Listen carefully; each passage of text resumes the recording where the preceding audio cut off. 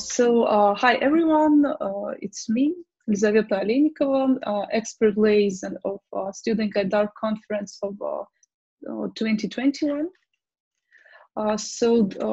Today we are going to talk on digitalization and its influence on government functioning, business processes, and other spheres of life. So this session is meant to be one of pre-conference events. Let me introduce the guest of today's session, Pavel Poteev. Hi, Pavel. Good afternoon. Hello. Hi. And my greetings to attendees of Students Gaidar Forum. And I'm partnering with the forum and attending as a moderator and as a speaker for already 3 years. And very soon you will be dealing with issues related to state governance, related to business management, but what is probably most important, related to the future. And very often when we talk about the future, we emphasize the influence of digital transformation, how uncertain the future is, and how drastic the changes are, and how important the risks are. So I wish you to explore and to tackle with these things related to economics, related to social situation, and related to dramatic changes, even black swans we are dealing last year and this year. So very soon, it won't be a student work anymore. It will be your business and government-related decisions in practice. So Pavel, please tell us more about you work in RANEPA and anything else. Well, my first project related to information technologies is dated back to 1995. And since then, I spent a few years dealing with IT, digital, and enterprise transformations. And I was working in 10 countries with bigger and bigger and bigger organizations. And after a while, I started to look at this government transformation area. And I'm talking here and there that transformation of government is generally more complicated than any enterprise transformation. Generally, because of the dependency to the legislation, to social impacts, and to bigger amount of stakeholders. So that's why these things are more complicated first and more interesting second. So for already 3 years, I'm more and more close to this digital transformation for government. And I work as a leading expert for this Russian Presidential Academy in the center of preparing digital transformation officers for different offices, different layers of Russian state governance. So thank you to be our guest today. So if you don't mind, let me divide our talk in 3 topics, in 3 parts. Government functioning, HR processes, and education. So let's start from the first topic. So Pavel, how do you think, does digital transformation affect state borders? Mm-hmm. In my speeches and in my lectures and in my strategy sessions, I often give a provocative statement, but it's deliberately provocative. Borders of the future, they come not by the earth, but by digital platforms. Generally, this issue of state borders was one of the cornerstones of all the states for years. We can take all the aspects: physical, cross-border trade, even epidemiology situation. So states were protecting their borders. And generally still, these borders are at place, of course. But with this digital cross-border trade evolved, with the digital social platforms, we see more and more of signs that things are to be managed differently. Let me take a couple examples. We all remember this beef, this Trump versus TikTok situation in 2020. So they tried to agree the way to cooperate, the way to find a new balance. And what I noticed is that it was generally working in the manual mode. It was not by legislation, it was not by norms, it was not by procedure, it was more or less on the case base. So this is a very well-known example which shows us that something is changing, and states have to create a new mechanisms of regulating, of managing the situation when we have one social platform of a very high impact in one state, and there it operates also in other states. But let me give other example, not as known, and it's between Facebook and Australian government. We know that Facebook is very important social platform in delivering news. And they're trying to find a new balance of how it should be regulated, how it should be taxed, the whole set of issues around it. So what we see is that even though physical borders are at place, there are new factors, namely digital platforms. And these digital platforms can be in social media, but it can be also in commerce. Let me give you one number. Every year, this Chinese Alibaba, they have this big grand shopping festival, couple days, and peak performance of Alibaba Electronic Systems was 544,000 business transactions, sales transactions per second. It is a peak performance. So we can talk about these platforms as a strong influencer of this world trade, world taxation, and we see that states are looking for these new mechanisms, and definitely there is a huge work to be done to find, as I said, a new balance between these very powerful digital organizations. Some of them are operating globally, and states regulating these tax things, regulating these media things, regulating social impact and other related issues. Mm-hmm. Early efforts, as we probably remember, this protection of personal data. Still, there is a norm that personal data should be in certain physical borders. Well, I'm not sure it's a guarantee of the full protection. However, this is the evidence that states are looking forward to find this mechanism of regulation. Probably the issue for them is that business platforms and social platforms are evolving, are developing so fast that state regulation, state governance should comply with the speed, with probably new speed for them. So that sounds really interesting, but I want to ask you more about Russian context. Russia has 87 subjects. So how solid or subtle the borders are between regions of Russia Federation? Mm-hmm.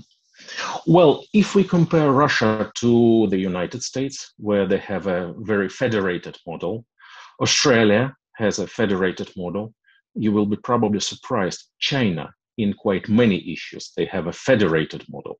So, okay, politically, China is very centralized, extremely centralized, but still provinces, they have quite a huge degree of federation in economical regulation and in some other issues. So in Russia, we are quite united, and it means that certain IT services, like getting new passports and getting new car licenses, it operates based on the same process countrywide. So there are no differences. Still, there are a lot of differences related to regional specific. For example, we take Northern Territories, there are special, let's say, special subsidies and special payments for the work in harsh climate condition. And I know what I'm talking about. A year ago, I was in one of our really northern towns located on the polar circle, and I was standing on the polar circle. There is a huge difference between even what we have here.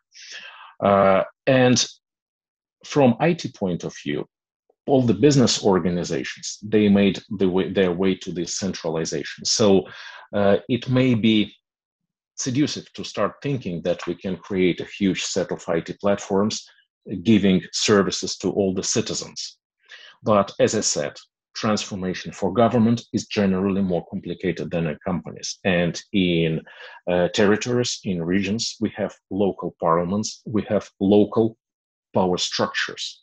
So if we talk about digital revolution and centralizing everything, it means that quite many things should be rebalanced between this executive power and between this representative power, which are responsible for the territory and which are accountable before the citizens. So from one hand, Russia is quite united. From the other hand, this is an extra reason to be careful in developing these IT services for the whole country and for the whole state in the united mode. But it provides an interesting possibilities because these IT systems, actually, they're quite powerful to operate countrywide. I was speaking to ex-digital minister of Australia, and he said that, hey, let's be realistic.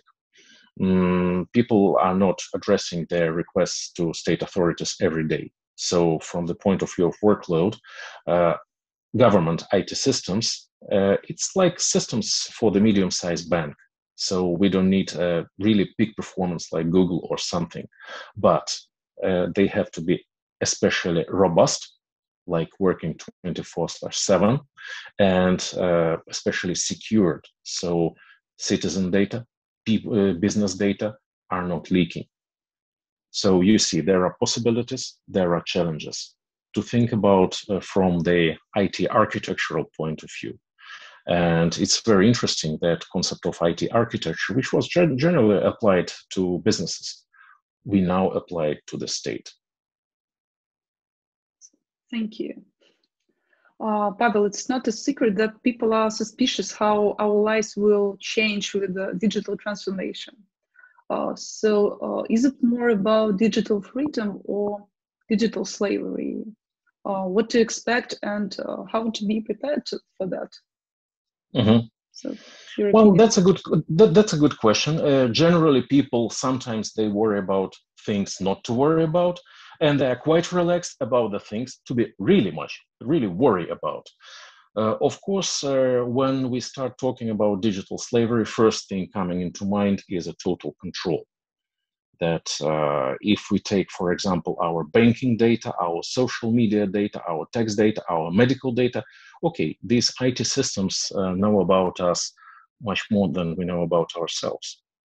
So this is definitely, again, the thing to find a new balance,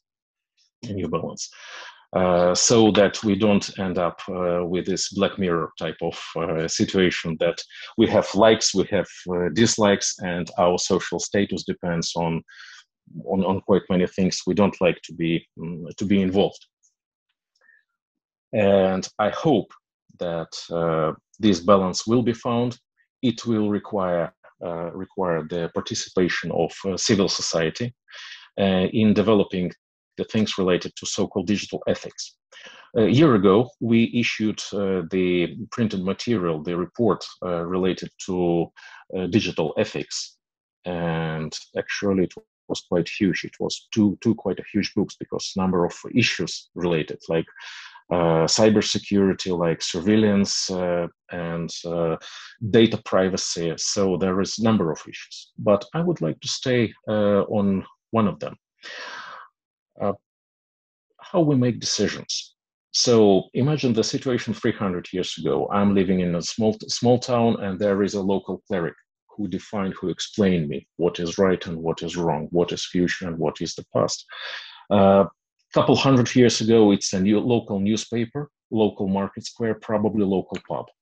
So I may think that I make my own judgments, but generally 95% of these judgments, they come from outer world.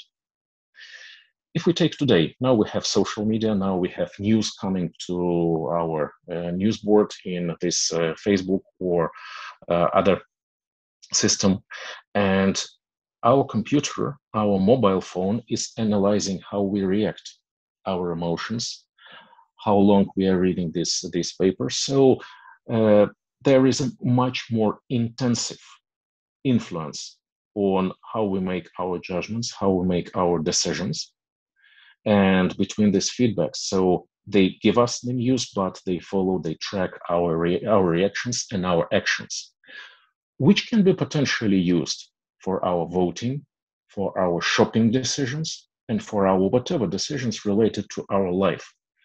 And I think in the future, people will again, and I'm now talking about the people's level, not government, not company, but about the person, to find a balance, how they build their life. Is it really their life, or life defined by digital platforms, by social media, or by some companies? How we make our own decisions. By the way, it requires some mental preparation, because developing and employing these analytical skills, it requires energy. So sometimes we make our decisions automatically. So I would not think about digital slavery, but I would carefully think about our ability and about our way of making decisions. Long ago, Microsoft came up with this marketing slogan, where you want to go today. But now I would say this slogan would sound like who you would like to be today, because these digital things, they want to define quite much. What are we shopping? Where are we going? How we're voting? How we're feeling? So people would have to find a new balance of how they decide about their own life in the environment of digital platforms. So it's another question about decision making. So how do you think, will there always be a space for risky and spontaneous decisions in an era of digital transformation? Well, it depends on a person's situation.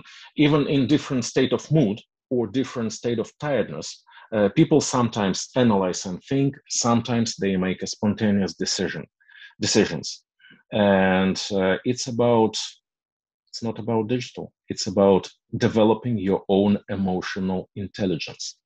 Know your body. Know the way you make decisions, know the way you feel, know the way you react on digital platforms. And by the way, around me, I see more and more people who take some time periods free of their mobile phone. So they like to free their mind, to make it free of their influence. And this is probably the first step to the consciousness. By the way, it's very easy for me to say, but my wife is complaining that I spend too much time with my mobile phone. So let's move to another part of our talk. So my questions. So Pavel, many people have experienced distance HR management during pandemic. So how it affected business processes? Mm-hmm. Well, let me start not with specifically HR processes, but generally how digital transforms any processes, whatever.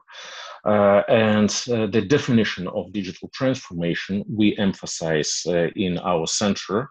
And when we are talking to people who study digital transformation and digital practice with us, so we say that interaction between different parties goes to digital process. And it may be between company and customer.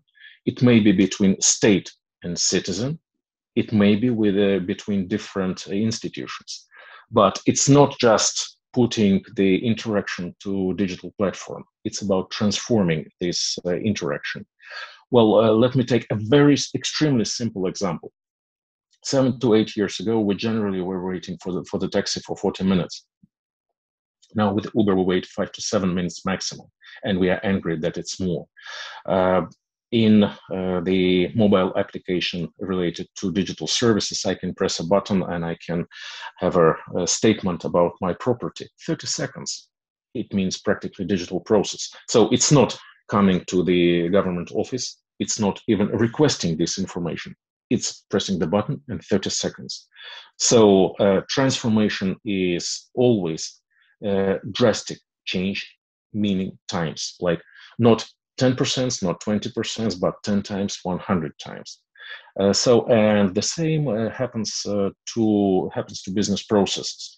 We can order pizza, pressing one button. We can rent a bike. And actually, if you notice, we see bike on the street, we scan this QR code, and there are no people involved.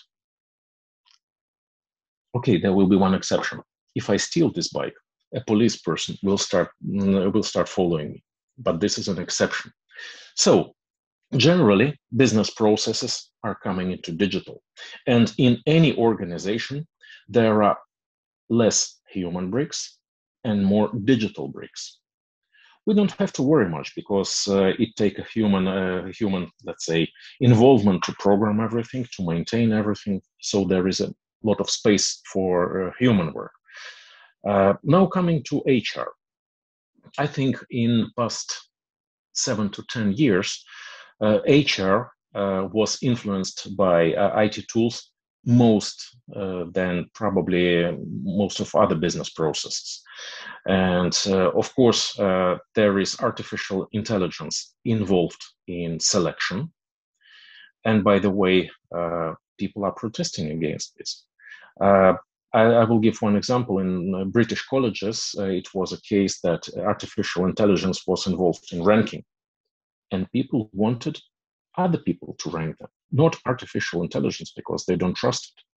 So, and in selecting people for a job, people don't trust artificial intelligence as well. Other huge area is evaluation of work performance. Already 5 years ago, it could be cameras on this production line analyzing small micro movements of persons and analyzing who is working faster, who is working more slow, who is doing more mistakes, who is doing less mistakes.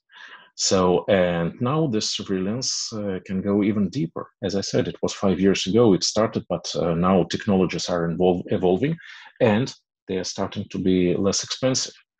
And what we can expect is probably the degree of stress, of course, from one hand.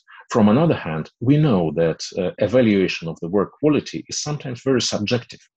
People are very good in manipulating that, hey, I'm working hard and I'm doing quite a lot, and evaluation is biased.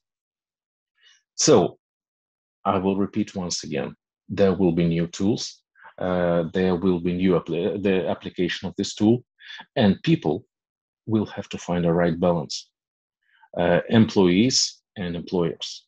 So maybe there will be companies where absence of these digital surveillance tools will be, like I say, a work benefit. So there is no right or wrong. There is evolution. There will be new tools. There will be trend. There will be counter trend, and there will be a new balance again. Also in HR, because HR is extremely sensitive issue. It's about people's performance. It's about how people feel at work and how people are paid as the result of this work. So changes and finding a new balance. So as you mentioned, we need people to manage and hire them, in hiring in general. So, but do we need real life and physical contact to hire professionals in digital society? Well, let's take the curve we met with this COVID situation. Quite many of us were locked. It had been a lockdown. And for quite many of us, it was a blessing because we didn't spend time for this travel. And we actually managed to do more. And even sometimes we are not distracted in the office. We have more performance. We are more calm. It depends on person, of course. But after a while, more and more people started to tell, hey, we want a personal connection. We want a person, we want the conversation. We want to meet each other. We want to touch each other. And now people are sometimes hugging, meeting. It practically means that people still need it because we are people, don't you think? So thank you. And the last question for this part of the talk.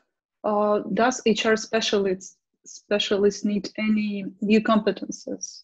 So in this context of digital transformation.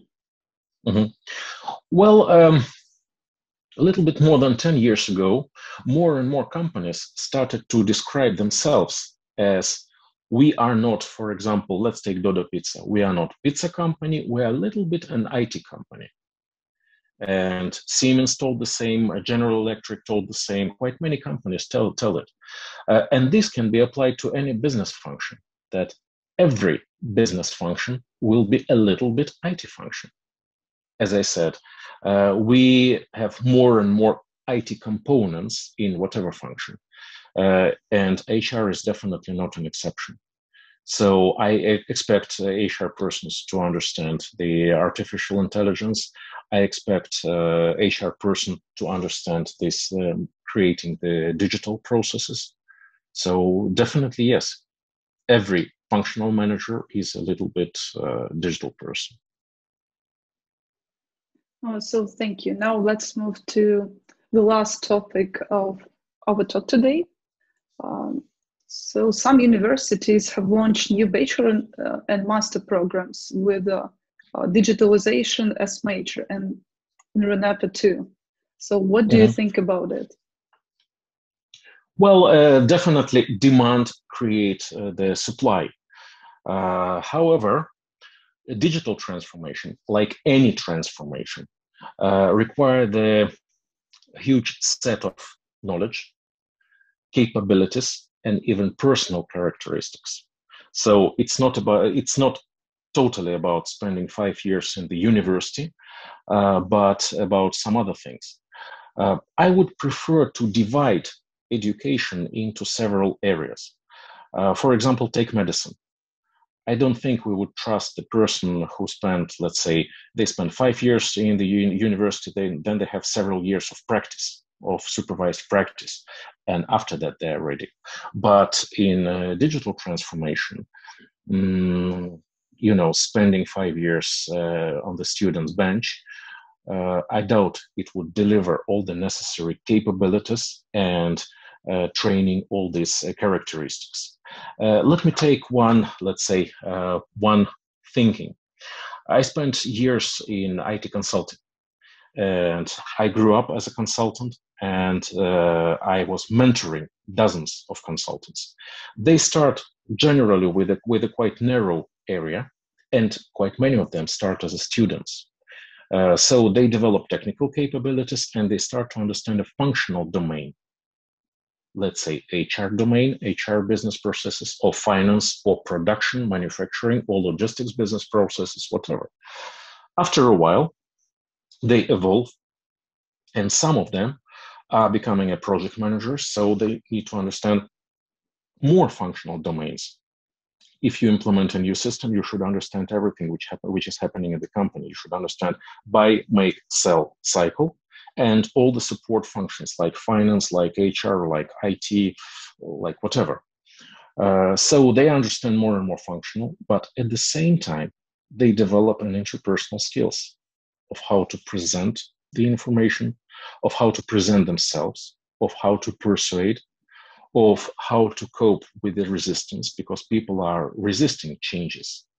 So it means that best blend, best mix comes with a combination of this formal training, formal education, and practice, which is very necessary.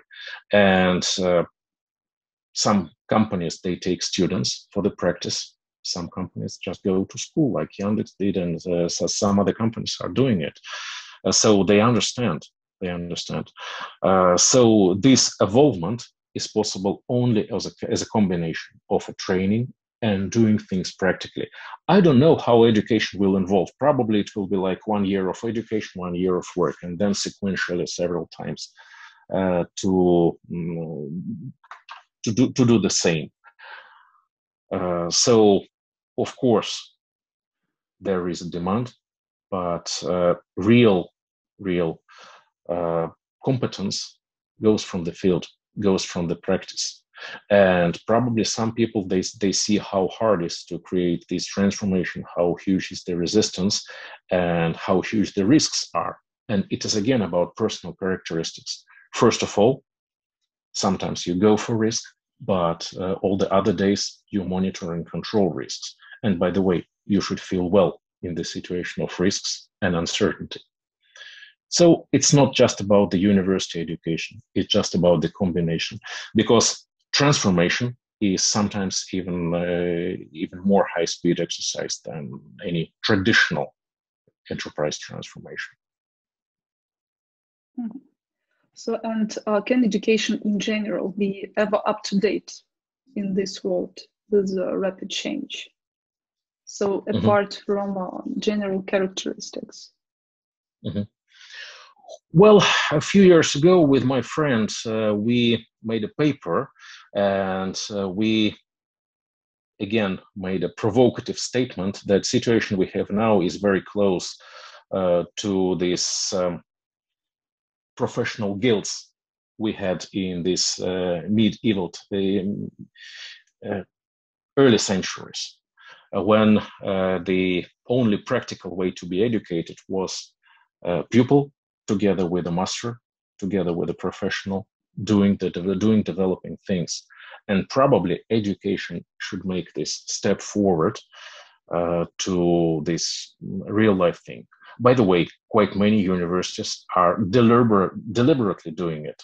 So I think it has to be more to, to be on par with this current, let's say. Digital transformation is the area where new knowledge is appearing very fast and getting obsolete very fast. So it was Hermann Greff, the Sberbank CEO, who said in 2016, he was talking to presidents of the universities, and they asked him how often our training programs should be changing. And he said, I change my business processes dozens times a day. Probably you should do something with this training programs. It had been provocative as well, but this is the thing worth thinking about. So thank you. I think this is the last question. So finally, thank you for this talk. But in the end, so I know that you been a brilliant moderator for last two student guided conferences, and you are going to moderate few panel discussions this year. So I'm a bit suspicious. Why are you participating over and over? So what's your motivation? Well, I will give a very honest answer for this.